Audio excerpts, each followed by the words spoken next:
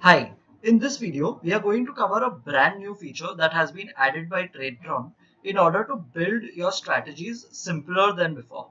So in order to access this feature, just go to edit, and out here you will see that there is a small change that has been made to the position builder. Yes, this icon out here will be able to copy your positions and the entire position builder can be pasted. Let me just show you how I did it. So I'll delete the position and I'll add a new position.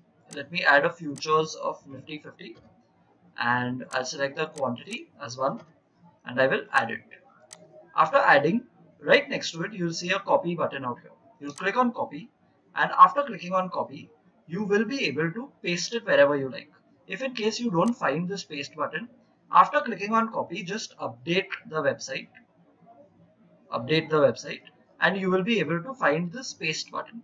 So whenever you click on paste, just like your copy paste, the same position will get replicated wherever you like. So as you can see, I have a repair continues, and in that I can add my original position that I had copied. Similarly, I'll copy this bank nifty position and I can directly paste it out here.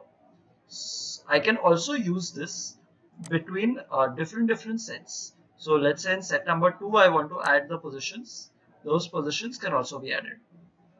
Along with this, you can also add these copy pasted position builders across different strategies.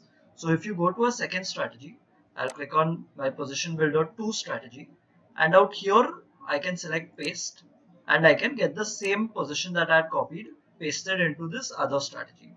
One thing that you need to remember is that in case if you select a list, like let's say if I select a list as all futures NFO, and below that I select a new set and I have another list as Nifty 50.